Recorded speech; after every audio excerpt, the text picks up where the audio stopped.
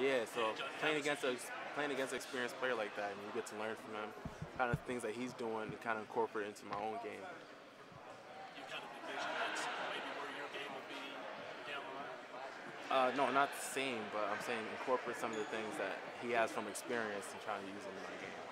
I think we're different players, but we have some similarities.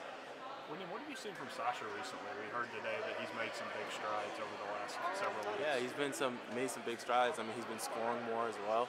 He's been blocking some more shots during practice, and I mean, he's been more active than when we expected. So he's been doing good.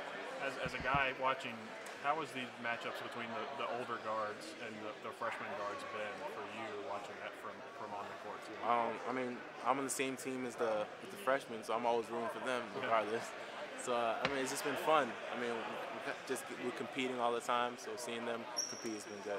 Bam said that Cal's like actually texting you all the time about this idea of being the best defensive team in the country. How did you react to kind of that challenge? You know, well, for the challenge. I mean, if that's what it takes to win a championship, then that's what we want to do. How much would you say he's actually said that to you, or texted, or emphasized that? I mean, he says it more than he texts it, obviously. So I don't know about how many texts, but it's pretty often.